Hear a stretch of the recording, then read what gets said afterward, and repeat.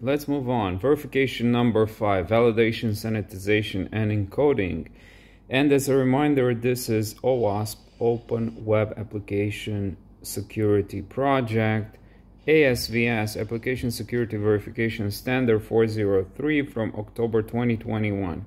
Now, control objective. The most common web application security weakness is the failure to properly validate input coming from the client or the environment before directing it without any output encoding. Now, this is really important. The first thing to keep in mind when it comes to input validation is the purpose of the input. So the purpose of the input defines the way it has to be sanitized and validated and secured for that matter.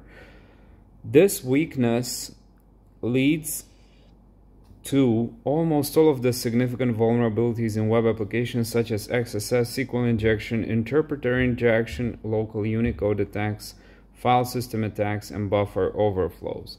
Now, in short, this is what a penetration tester or a cybersecurity professional or expert should do. Ensure that a verified application satisfies the following high-level requirements. Input validation and output encoding architecture have agreed pipeline to prevent injection attacks. First and foremost, input data is strongly type validated, ranged or length checked, or at worst sanitized or filtered.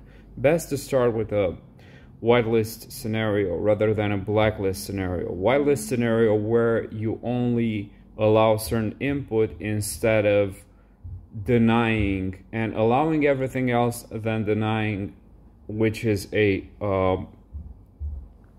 blacklist scenario. Output data is encoded or escaped as per the context of the data as close to the interpreter as possible. Now, with modern web application architecture, output encoding is more important than ever. It is difficult to provide robust input validation in certain scenarios, so the use of safer APIs such as parameterized queries when it comes to SQL injection, auto-escaping templating frameworks, so template injection such as the 5 times 5, which is for a certain JavaScript flavor, or carefully chosen output encoding is critical to the security of the application. Now, as penetration testers, verification number 5, input 5.1 input validation, what it is that we should be looking after. And we're talking about, again, L1, L2, and L3 levels of verification. Properly implemented input validation controls using positive allow lists, so allow rather than deny, or you could say white rather than black lists, white lists rather than black lists, and strong data typing can eliminate more than 90% of the all injection attacks. Also, you have to keep in mind that a lot of frameworks, if you're a developer, so for developers who build on top of frameworks and do not code everything from scratch, some of the burden or some of the heavy lifting is being done by the framework itself, because the framework has taken through time all the hits in terms of security issues, and you're sort of like safe to a certain extent. Of course, you're never entirely safe, but the framework has already taken care of a lot of security issues. Unless you're talking about a 0-day or very motivated attackers, a lot of those issues have been covered. And for that specific matter on that specific line, if you're building something from scratch, or if you're testing a custom-built web application, everything from scratch, not everything, but a lot of it from scratch, chances are very high that you will encounter input validation issues. Now, building in secure input validation is required during application architecture design sprints, coding, and unit integration testing. Although many of these items cannot be found in penetration tests, the results of not implementing them are usually found in v5.3, which we'll be looking in this or in the next video. Output encoding and injection prevention requirements. Developers and secure code reviewers which is a career in of itself, are recommended to treat this section as if L1 is required for all items to prevent injections. Now let's go into the verifications themselves. 511. Verify that the application has defenses against HTTP parameter pollution attacks, particularly if the application framework makes no distinction about the source of request parameters, get, post, cookies, headers, or environment variables. This is really important because in this situation, you would be able, as an attacker, or an attacker would be able to actually use everything in a request as an attack vector. And this is applicable to L1, L2, and L3 levels of verification. So keep that in mind. And also parameter pollution is something that your generic vulnerability scanner wouldn't be able to find or to spot, which is why a cybersecurity professional or a penetration tester with a lot of experience would be able to find this stuff manually, alongside mass assignment, which is another interesting, it seems that we're going to be talking about it next. Alongside mass assignment, which are very impactful, very impactful, and are not found unless you're doing a lot of manual testing. Verify that frameworks, so 512, verify that frameworks protect against mass parameter assignment attacks, or that the application has countermeasures to protect against safe parameter assignments, such as marking fields private or similar. So in this situation, in a context of mass assignment, let's say that a user object, when you're creating an account on a website with multiple user accounts, let's say that you have your name. Let me actually switch the color here. So let's say that you have your name, you need to submit your name, your email, and I don't know, your phone number. Okay, this is what you submit when you register. However, the application also adds to your object, for example, role.user.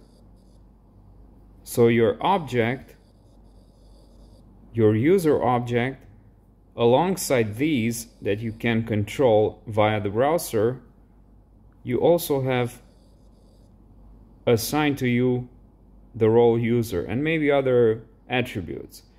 Now, a mass assignment attack would be the one in which you also submit the role in your initial request. So you intercept your user registration request and you temper it by adding another parameter or another attribute, role as admin. And this is a serious issue. I see this a lot in penetration tests, in the penetration tests that I conduct. It's quite difficult to protect against when you're dealing with an application that has a lot of functions and a lot of user permissions. So do keep that in mind as an attacker, but also as someone who's actually building applications for that specific matter. 513. Verify that all input,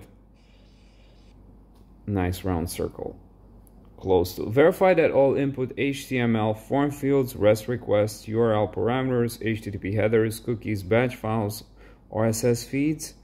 So verify that all input, these on others, all input is validated using positive validation. Allow lists, as I said, or whitelists. Verify that structured data is strongly typed and validated against a defined schema, including allowed characters, length, and pattern. Credit card numbers, email addresses. So you have a defined schema, for example. That schema could be defined via a regex in this situation. So we're talking, let's say we're talking about credit card numbers. Now, that's what I said in the beginning of the video. You need to actually know the exact purpose of the input. So if the input is an email address, you should have a strictly defined regex for email addresses, such as that it doesn't allow stuff like, for example, it doesn't allow input. So if you're a penetration tester or a cybersecurity professional, this would be interesting to you. For example, dan@email.com, and alongside that you would do a comma, attacker@email.com, and submit this as an array, for example. If you catch the request, if you intercept the request, you would be able to submit. There are situations when you're able to submit this as an array and you get account takeover, which is a serious issue. It's more complicated than that, but in theory and in practice, that's how it goes. So email addresses, telephone numbers, each of them should be established by a defined schema, or validating that the two related fields are reasonable, such as checking that suburb and zip code match. 515. Verify that URL redirects and forwards only allow destinations which appear on an allow list, or show a warning when redirecting to potentially untrusted content. Really important. All of these, as you may see, apply to all levels of verification: L1, L2, and L3. And in the next video, we're going to go into sanitization and sandboxing verification number 5.2.